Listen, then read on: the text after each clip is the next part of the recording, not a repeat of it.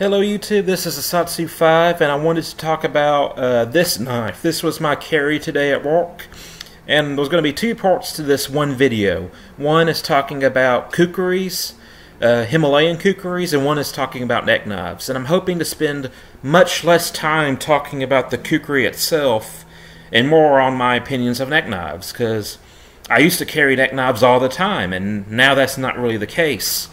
And you're probably going to see a lot of videos of me wearing these clothes here in the future. I'll try to add different screenshots and stuff to so you can tell that they're different videos. But I'm going to film several videos today, hopefully short subjected videos, and try to knock out some videos so I would have content on YouTube. But to get back on the subject matter, the story behind this knife. This is my first Himalayan kukri. This was my first legitimate kukri, if you can call it that. This is made in Nepal.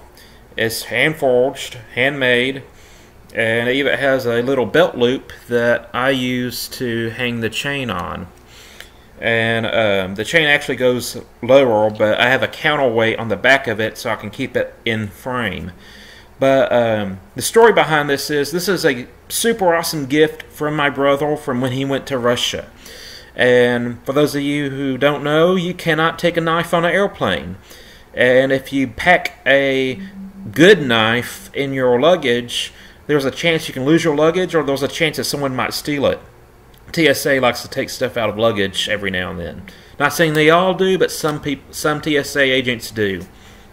But anyways, he didn't want to pack a knife to go to Russia, you know. So he bought me one of these, and he bought himself one of these. But other than being super cool to buy me one for being a good brother, he bought himself one so if the occasion occurred that he needed to defend himself in Russia, he would have a knife that he can throw in the river and walk away.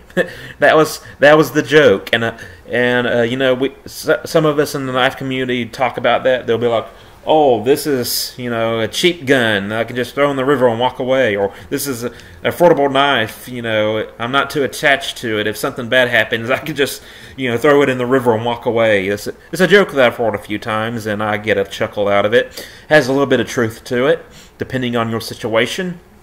But that's why he bought this knife, was so he would have something that he could defend himself when he was out of country. He was on a separate continent than North America. He was out abroad, and he wanted something that he could defend himself with. So that's the story behind this. This is mine. He has one that he doesn't do anything with. It's just a memento at this point. I have mine displayed in my lamp, or I had it displayed in my lamp, and I was talking to my brother, and I was like, you know what? I want to enjoy that knife. I want to carry it. I want to bring it back and put it into some use. And so I did. This is an actual Himalayan kukri. You know how I can tell this is an actual Himalayan kukri? Look how thick it is. So this is, I guess, the second out of 3 parts to this one video. You'll notice that there was a lot of spine on this kukri. Also, keep in mind it has some scroll work, has some rust because it's high carbon steel. It's relatively soft steel because I guess it was heat treated in water, and it sharpens relatively easily. But my God, look at that grind! And it says like Mahalaka. I can't say that. And if I remember correctly, this knife was developed for cutting meat. You know, either as a steak knife or as a serving knife, or a kitchen knife. It was basically a Himalayan, you know, kukri cook's knife. I think it was actually made for cutting meat of some sort, but it was Himalayan inspired. But yeah, it's super thick. And this is the second part of the video where I talk about kukris in general. You know my opinion. I believe that KLOs can be just as legitimate as Himalayan kukris, and I feel that some Himalayan kukris are just as illegitimate as KLOs. And I posted a video a while back, Battle of the Kukris, and I got a lot of hate on that video. I talked about this in the past, and I've pretty much made my point pretty clear in the past. And I plan on making another Battle of the Kukris video because I got a new KLO, and I want to get a antique kukri to show y'all the difference, because I experienced an antique kukri at a gun show. I just didn't have the money at the time to buy it. But anyways, people, internet gorkas, people who call themselves gorkas but have no proof of it, were complaining that I was afraid of the kukri, I didn't know how to use it and stuff, blah, blah, blah, blah, blah.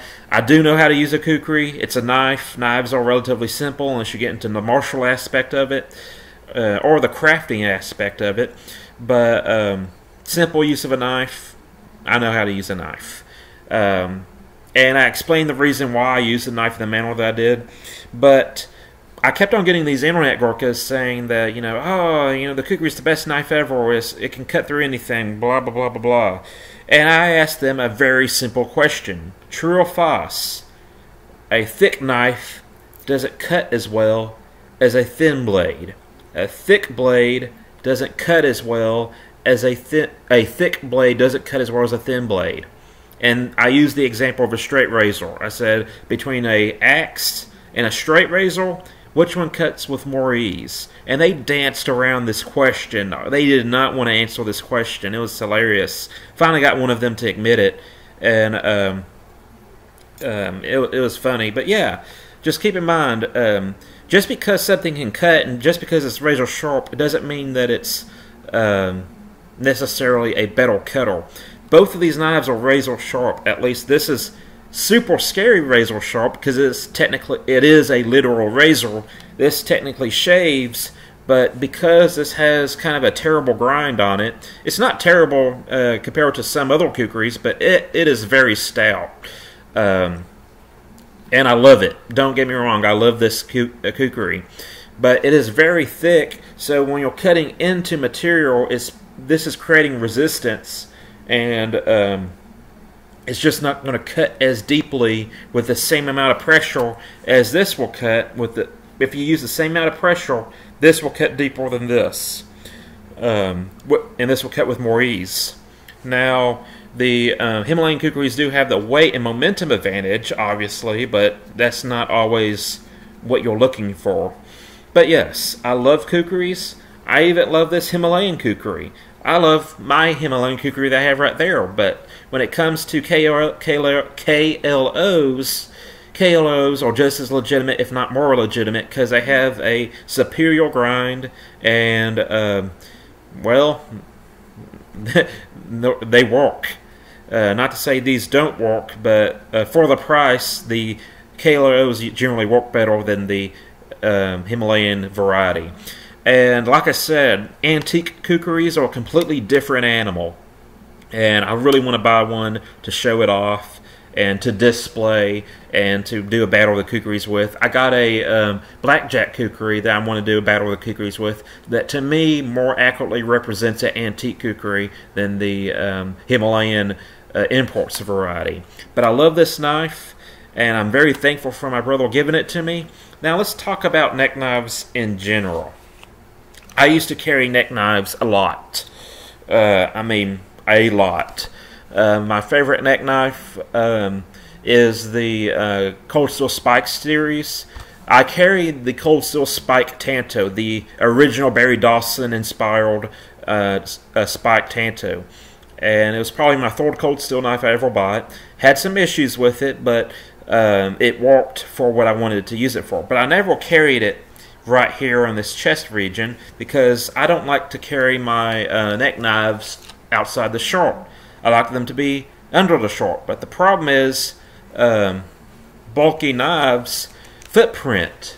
So how could I solve this problem? Well, basically, I wore my neck knife underneath my armpit. I had some paracord, and I might even did it with a steel bead chain because I was borderline anorexic at the time. But I carried the knife under my armpit. Keep in mind the knife is inverted, so I could just pull it and use it. Why do I carry a neck knife? Well, I went on a lot of UIL field trips. I went on field trips in general. Some of these field trips included me going outside the city that I was raised in. So I did not know what this situation was going to be like when I left my town. So I carried knives for self-defense. I generally carry a folding knife, and I carried a neck knife underneath my armpit. And so, like, if someone needed to borrow a knife, I was not without a self-defense knife, which was about, I want to say 70% of the population at my school carried a knife. You know, all the rednecks carried a knife, and some of the other non-rednecks did also carry knives.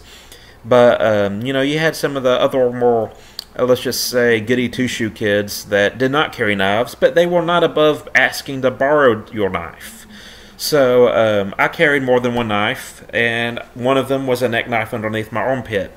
And I could just lift up my shirt, grab it, pull, and use.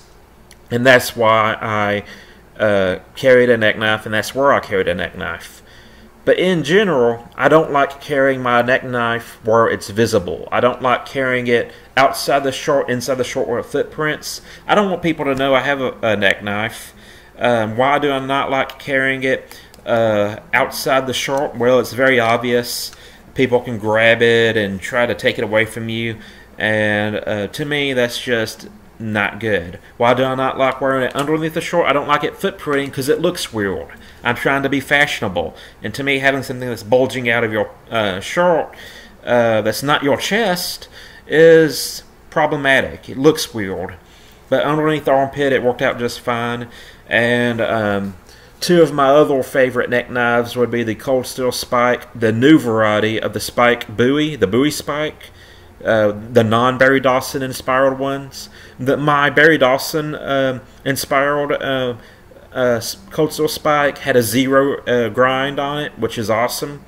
And the new ones do not. But I love the new Bowie one. I like the new Bowie one better than the old Bowie one, and I like the old Tanto one better than the new Tanto one. But I also like the Bastinelli Moonkiss, which I do not think the Moonkiss is still in production.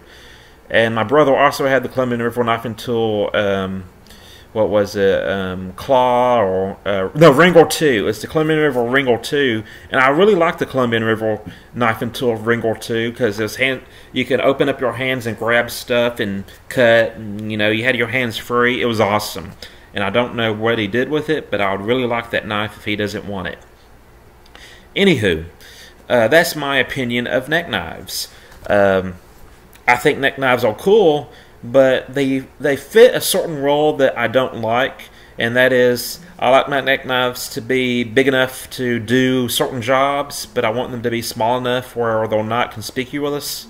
And in general, when I carry a neck knife size knife, I'm carrying it sash carry. I'm carrying it with a static line, either in my waistband or in my pocket. I generally don't carry them on around my neck. But the reason why I'm carrying this one around my neck is because it is made out of wood, high carbon steel, and leather, and I don't want to sweat all over it. I don't want it to be up against my body where I'm sweating. I'm carrying this at work, and it just so happens that the kids are not at school. You know, it's summer vacation, so I don't have to worry about people looking at me weird in general. So I don't mind wearing this outside the shirt because the students are no longer there. So I want to carry this for a few days, enjoy it. I did get to cut some stuff with it, and it did a decent job. But yeah, that's my current carry as of right now. I carried this and my Victorinox Cadet today at work, and this was my primary cutter. So that's it. I'm a Satsu 5. I hope you enjoyed this video, and I'm out.